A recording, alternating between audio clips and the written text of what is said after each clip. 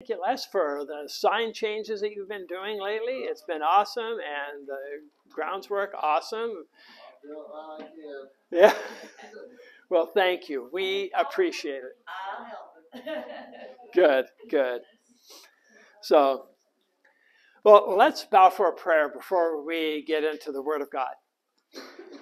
Our dear Heavenly Father, we thank you so much, Lord, that you have given to us your word that we can learn to live by. We also can learn that we have hope through your Son, Jesus Christ. And we pray right now that you would bless this time, bless your word, and help us to pay attention to the message that you have for us today. In Jesus' name we pray. Amen. Well, the passage we're going to be looking at today is Genesis chapter 4, verses 1 through 16. It's probably a story that most of us are familiar with. It's the story of Cain and Abel. And this message today is so closely tied with Genesis chapter 3, we have to understand that and keep that in mind. But let's read this passage together. Genesis chapter 4, verses 1 through 3. Now the man had relations with his wife Eve, and she conceived and gave birth to Cain. And she said, I have gotten a man-child with the help of the Lord. And again, she gave birth to his brother Abel. Abel was a keeper of the flocks, but Cain was a tiller of the ground. So it came about in the course of time that Cain brought an offering to the Lord of the fruit of the ground. Abel, on his part, also brought of the firstlings of his flock and of their fat portions. And the Lord had regard for Abel and for his offering, but for Cain and for his offering he had no regard. So Cain became very angry, and his countenance fell. Then the Lord said to Cain, Why are you angry? And why has your countenance fallen? If you do will not your countenance be lifted up? And if you do not do well, sin is crouching at the door, and its desire is for you, but you must master it. Cain told Abel his brother, and it came about when they were in the field that Cain rose up against Abel his brother and killed him. Then the Lord said to Cain, Where is Abel your brother? And he said, I do not know. Am I my brother's keeper? He said, What have you done? The voice of your brother's blood is crying to me from the ground. Now you are cursed from the ground, for which has opened its mouth to receive your brother's blood from your hand. When you cultivate the field, it will no longer yield its strength to you. You will be a vagrant and a wanderer on earth. Cain said to the Lord, My punishment is too great to bear. Behold, you have driven me this day from the face of the ground, and from your face I will be hidden. And I will be a vagrant and a wanderer on earth, and whoever finds me will kill me. So the Lord said to him, Therefore, whoever kills Cain, vengeance will be taken on him sevenfold. And the Lord appointed a sign for Cain, so that no one would finding him would slay him. Then Cain went out from the presence of the Lord and settled in the land of Nod, east of Eden. Thanks be to God for his wonderful word. When I was in the Army, I worked alongside with another soldier who always seemed to be not getting in trouble, but it was almost as if his squad leader, which was my squad leader as well, seemed to almost have it in for him and would find him and almost look for all the bad things that he could do and punish him for every single time he did something. And it was very frustrating for this young man. And it was just like the punishments were for the smallest things. And I had talked with him before, and he thought of himself as a Christian, and maybe he was. I don't know. I don't know his heart. But it got to the point where he was so many times where he was called out for the tiniest little things that he was so frustrated, because there would be times when the squad leader would get all these things lined up for him, and he had to do so many different things that would take him till wee hours in the morning, and he'd have to be back in formation at like 6 in the morning the next morning, and he would be tired, he'd be making mistakes, and then he'd be using those mistakes against him. It was one big revolving wheel. And it was very frustrating, and he was getting very angry at his squad leader. And I could tell this. And I remember one time we had to take turns kind of watching in the barracks, the hallways. One of the nights it was my turn. And as he was working, because of the squad leader putting him through all these things, I could see the frustration. He was saying, I just want to kill this guy. And it got to the point, because this was months later, he wasn't just saying that rhetorically. I mean, he was talking about places of when, and I was just going, okay, this guy needs help. He needs help bad. And he thought he was at the point of no return. And I told him, not just as a soldier, but I appealed to him in his faith, and I said that he needed to repent of that attitude. And I knew he was extremely frustrated. I knew what I could see it in his behavior. I could see that he was just about to lose it. And I talked with him after that several different times, but one of the things I said is, I know that, your squad leader, our squad leader, I should say, is really putting you out really hard and calling you out for all these mistakes.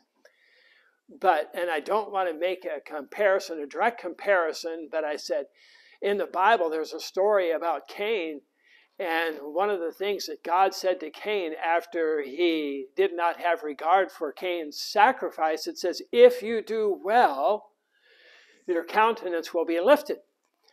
And he took that to heart. I really believe that he did, because it seemed to, and I had to mention this quite a few times. I said, there was a second chance for Cain. There was that second chance for him. And I said, and I believe that's the same for every single one of us. I'm just like Cain in so many ways. You're just like Cain in so many ways. We all are like Cain in so many ways. When we fall, if we do well, if we get back up, if we give glory to God and we worship Him, then guess what? We can have our countenance lifted back up. But if you master your sin, and if you don't let this sin just eat you up. So Cain had a second chance. And this is kind of where we're going to be looking at today. Cain had opportunities he could have taken. And so did my friend. And like I said, I believe that he did well. He needed encouragement, and no one was giving that to him. And I had left. I don't know the whole thing that happened, but I do know that I don't think he killed him or anything like that, but I do know that he did well.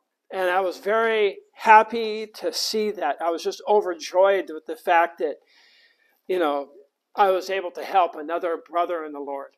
And I really believe he was. I don't know his heart exactly, but I believe he was. And like I said, in the same way, we all have choices. And we can either, as in the bulletin today, I put down for the title of the message is God's Desire for Our Repentance. But if you look up at the notes, it says, the title is The Painful Path of Unrepentance. And both those titles, I think, fit well with what we're going to be talking about today. And so let's start at the verse where it says, Now Cain had relations with his wife, and she conceived and gave birth to Cain. And she said, I have gotten a man-child with the help of the Lord. Now what's interesting is in this verse, some theologians believe that when we look at this, you'll notice in the passage, the words, the help of are in italics. So that's not in the original. That's in the translation into English, how we see it. Some theologians believe that when Eve gave birth at this time, she was believing that this was that Messiah, that seed that would crush the head of the serpent that we had just learned about in Genesis chapter 15. Because remember, God gave the promise when he was speaking to Satan, saying that the seed of the woman would crush the head of Satan. And obviously, I do believe that she probably thought, here's my chance. I'm going to, with this child that I have obtained from the Lord, this is going to be the one that crushes the head of Satan. And I could see her rejoicing in this child that she has obtained. And so it's very possible that she believed that her firstborn child would be that one that would crush the head of the serpent. And Eve, the mother of living, then through Adam gives birth to another son. And as we look at that, it says in verse 2, and again she gave birth to Abel, and Abel was a keeper of flocks, but Cain was a tiller of the ground.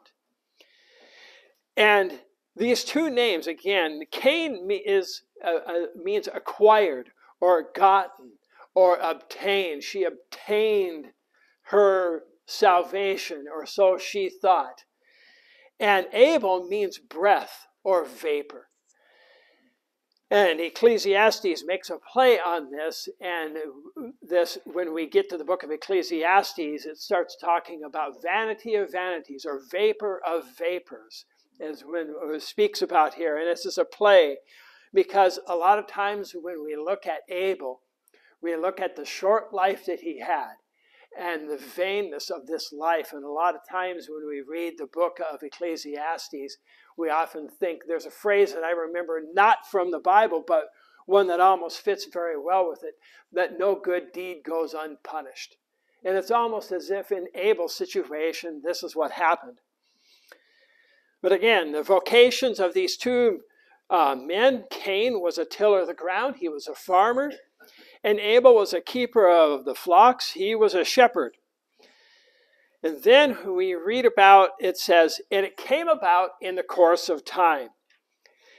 And over the process of time, after God had clothed Adam and Eve with skins, which were from an animal that was slain, there was instituted the sacrificial system. And God had given them specific plans, giving them specific regulations, saying this is what needs to be done.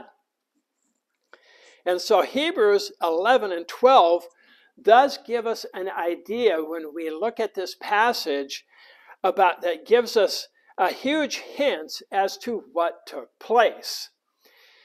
And when we read Hebrews chapter 11, we read that this morning. It says, now faith is the assurance of things hoped for, the conviction of things not seen. And then down further it says, by faith, the very first person that the author of Hebrews mentions, it says, Abel offered to God a better sacrifice than Cain. Now, the one thing I do know is as we look at Cain and Abel, okay, Abel, he's a shepherd. He's going to give the best of his flock. And I'm sure that Abel thought, well, I know God gave us these requirements, but I think I'm going to give him the best of what I have. I'm going to see what God thinks about that, even though he told me to do this over here, because Hebrews tells us also in Hebrews 9 that without the shedding of blood, there's no forgiveness of sins. I'm going to go over here. I'm going to do it this way.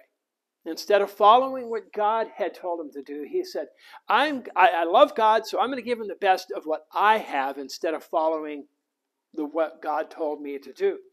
And I could see him in his feeling all wonderful and joyful in this moment of presenting this offering.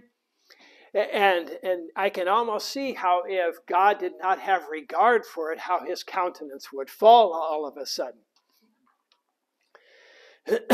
But then, as we look at this, we understand that, again, faith, he was not following God's word. He was not obeying what God told him to do. He was not being faithful, nor did he listen. Faith, by definition, is listening to God's word, taking him at his word, and following God's word. And so, as we see this is why it says in Hebrews chapter 11, when in 11 chapter 4 it says, by faith Abel offered to God a better sacrifice through Cain, through which he obtained the testimony that he was righteous. I think it's kind of ironic that the author of Hebrews uses that word obtain in verses of the name of Cain, which means obtain. Abel obtained the righteousness. He had regard with God. And I think it's an ironic thing for us to look there and to understand that because of what he offered, he did not obtain, because of what Cain offered, he did not obtain righteousness. And so when we look then at verse 5 through 10, we see the loss of composure and countenance and the conflict. And like I say, we see Cain, he's all happy, and he's going, look what I did. And then God has no regard for that offering that he gave. And another way to describe it in our English vernacular, that his countenance fell, is he lost his composure. That might be one way to think about it. Have you seen someone lose their composure over, okay, because you didn't get what you want, they flat out lose it. And so he became very angry, and his countenance fell. And you can see in this passage, as we go through this passage, and we're going to be looking at the book of James as well alongside this, how James, under the inspiration of God, may even looked at the life of Abel in James chapter 1, verses 14 through 15, when he talks about the outline of the growth of sin. James says it like this: "But each one is tempted when he is carried away and enticed by his own lust or passions. And when that lust or passions has conceived, it gives birth to sin. And when sin is accomplished, it brings forth death. Do not be deceived, my beloved brethren." And in some way, this is that pathway that took place for Cain. But one of the interesting things as we look at this passage is when God talks to Cain, he talks to Cain in the same way he talked to Adam and Eve. How is that? He asked questions. He's asking questions. He goes, why are you angry? Why has your countenance fallen? Where is Abel, your brother? What have you done? And remember the questions that were asked to Adam and Eve. Where are you? Who told you you were naked? Have you eaten from the tree I commanded you not to eat? Or what is this you have done? Again, over. God is using questions to draw out a response of Adam and Eve, and in this instance, to draw out the response of Cain, for us to have that admission, for us to have that confession, and that ability to be humble and come forth and have contriteness, and hopefully to have a penitent and a remorseful heart. And we have to understand, though, that we are dealing with the enemies of God's people, us. And what are those enemies? And that's the world and the flesh and the devil. And we saw in chapter 3, the enemy was the devil. And in this passage, we see that enemy as the flesh. And this is what Cain is dealing with. And so we have the passions of the flesh. So Cain gives in to the passions of the flesh. He gives into that anger. He gives into that hardness of heart and that jealousy, being jealous of Abel's accepted offering. But most of all, that prideful, stubborn, and unrepentant heart. And from verses 5 to 8, we begin to see James begin to play out his verses 14 and 15, play out in narrative fashion as we read this. And at the same time, we don't see Cain taking what I call the spiritual off-ramp of 1 Corinthians 10, chapters 12 and 13. What's the spiritual off-ramp? The spiritual off-ramp is this: therefore let him who thinks he stands take heed that he does not fall. No temptation has overtaken you, but such as is common to man. And God is faithful, who will not allow you to be tempted beyond what you are able. But with the temptation will provide a way to escape also, so that you will be able to endure it. How many of you have ever gone down a big, long hill where you see truckers where they have to really slow down? And in fact, there's one, if you're ever driving from Idaho on I-84, it's called Cabbage Hill. And as you're going down that hill, you see truckers going really slow. And the reason why they're going so slow is they don't want to go out of control. But that sometimes there has been that happen. And how many of us seen those off ramps that are just full of soft gravel?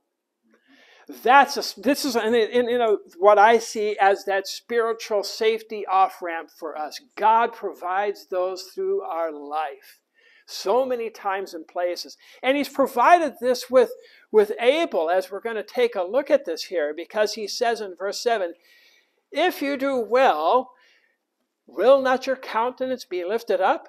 And if you do not do well, sin is crouching at the door, and its desire is for you, but you must master it.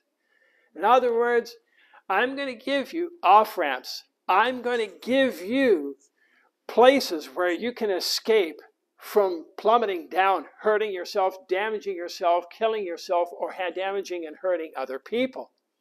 And I think that's an important thing for us to understand even in our life, that when we start to head down these paths, we have opportunities to turn back, to repent, and be contrite in our life and in our living when we are sinning against God. And so that is what he has had the opportunity. He has had the opportunity to do well, or as 1 Corinthians 10 tells us, to escape. But he seems dead set on putting the pedal to the metal and just going all the way down the hill no matter what happens here. He followed it to the death of Abel, and to his own cursing. And the questions that God asked him didn't bring about that contriteness. It didn't bring about that remorse. But how did Cain respond? It was with that flippant, rhetorical question. And he goes, am I my brother's keeper? And that was even after he had killed his brother. But I think one of the things when we look at this passage, he says, if you do not do well, sin is crouching at the door, and its desire is for you, but you must master it. Well, you can almost say the lion of sin got the best of Cain. When you read that passage, the picture that God is giving to Cain here says sin is crouching at the door. How many of you have house cats? Maybe a lot. Maybe you know what house cats do. They like to ambush us, don't they? They like to hide around the corner, and you see them do their little butt wiggle, and all of a sudden they jump out and they pounce on your leg. But that's even true in the wild. They crouch, they get down there, and they wiggle. I mean, the big lions, the leopards, and the pumas, they do this as they're preparing to attack their prey. They crouch. And why do our house cats like to crouch behind? The door. And they like to hide behind that. So he's saying, if you do not do well, sin is going to eat you alive. It's going to master you. It's going to control you. And that's a thing we need to understand. A lot of people think when it comes to this world that God does not, when it comes to free will and choice, a lot of people say, well, God didn't make us robots. Well, that's true. But sin does. Because guess what? When we begin to sin and we do not repent, we end up following one thing after another, and we lose control of our will, and we end up like Romans 7, like Paul the Apostle says, the things that I want to do, I don't do, and the things that I don't want to do, I end up doing. Sin controls us if we let it. And we have let sin, we have let the lion of sin pounce on us and eat us. And this is what happens with Cain. In a lot of ways, he was angry at his brother Abel. In other words, he let Abel live inside his head rent-free. He was able to it consumed him in all his thoughts. that the fact that his little brother outdid him at the sacrifices. And he was upset. And it's understandable on some levels when we just look at a superficial level. He let it dwell, and the anger grew until he finally just exploded and he slew his brother. But then we see God when he gave him the curse, and this is God's curse and Cain's complaint. And he says, now you are cursed from the ground, which has opened its mouth to receive your brother's blood from your hand. When you cultivate the ground, it will no longer yield its strength for you. You will be a vagrant and a wanderer on the earth. Now, let's go back and take a look. Cain, what was his job? What did he like to do? His vocation, he was a tiller of the ground. And I have an idea, he was an excellent tiller of the ground. I think he enjoyed that work, which is why he wanted to give an offering of that, because he did so well. Yes, he still had the thorns and thistles that came from Genesis chapter 3 from his parents, but he knew how to nurture the ground and how to bring things to life and make things grow really well. He was proud of his work, of his accomplishments, and the benefits that he brought to himself and to his family. And if God says to him, you are cursed from the ground, it will no longer yield its strength for you. Can you imagine how he would have felt if God took that very thing that he loved to do away from him, or at least sapped the power and the strength out of him as he wanted to bring things to grow, that things would not grow fully the way he wanted it to? He would be quite upset, and that's almost understandable. But this is the result of his sin. God cut off his handiwork, his first love. And that's the problem. It was his first love. Instead of listening to God and saying, God, I'm going to obey you. I'm going to listen to your word. Here's the offering that I want to bring to you. I'm going to bring to you from the things that I love. Instead of listening to God, he said, I'm going to love God my way. And so he brought these things. And because Abel's blood was spilled on the ground, God's curse against him involved the ground. And as we read this passage, as we're looking at it, we don't see Cain at any time saying, God, I've done horrible. I don't want to be kicked out from your presence. What can I do? What can I do to make it up? He could have returned back at any time. Even after he slayed his brother, he could have said, how horrible what I have done. I beg for repentance, and I'm sure that God would have provided a way. But instead, what did he say? Your brother's, and he goes, where's your brother? Am I my brother's keeper? He knew good and well where his brother was. And so he says, behold, you have driven me from the face of the ground, and your face will be hidden, and I will be a vagrant and a wanderer, and whoever finds me will kill me. And the first question that a lot of people have when we read this passage is, a lot of people will say, who are these people that he's talking about? Isn't it just Adam and Eve and then Cain and Abel? Well, the answer lies to that question in the nature of the Bible.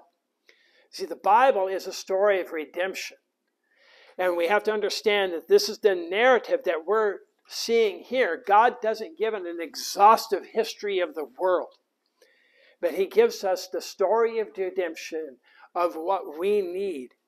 You know, we also have to understand we don't know the timeline of when these things took place. We do not know how long Adam and Eve were in the garden before they sinned. We don't know how long Adam and Eve had been giving birth maybe to other children, to girls, and to many other children. We don't know the situation here, but we do know that they were probably alive for a while, because these were grown adult children, and I'm sure Adam and Eve didn't wait, 15 years before they had their next child.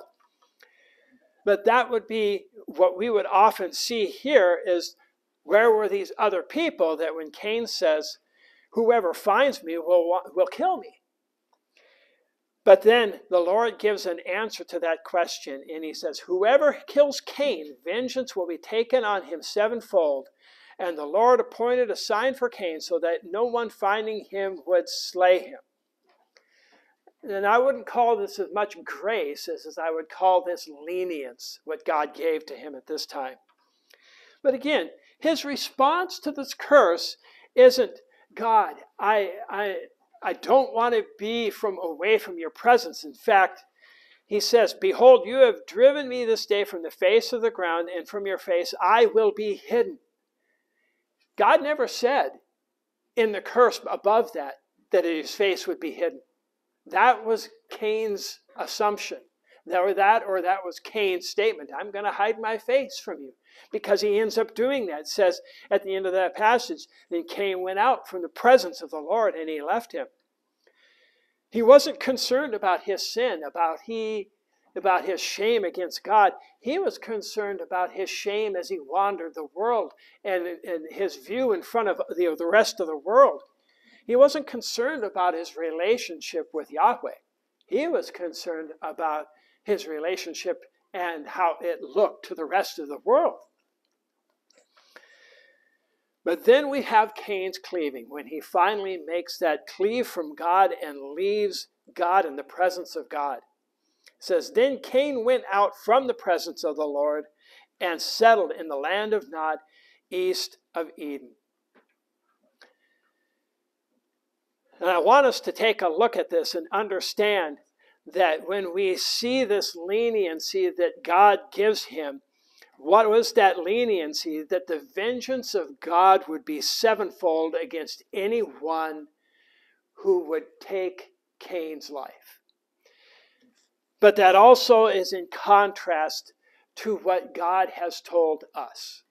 Because Cain, for all intents and purposes, is a marked man in many ways. He's marked by God, but I think also as people begin to learn who Cain was, that he was the first murderer, that he did these things, there were going to be people that would have an out for him and want to kill him, to get rid of such a vagrant, to get rid of a murderer on this planet. But in the process, they would become a murderer as well. And the vengeance, God says, would be for him to take place. And God reiterates that type of vengeance taking all the way into the New Testament.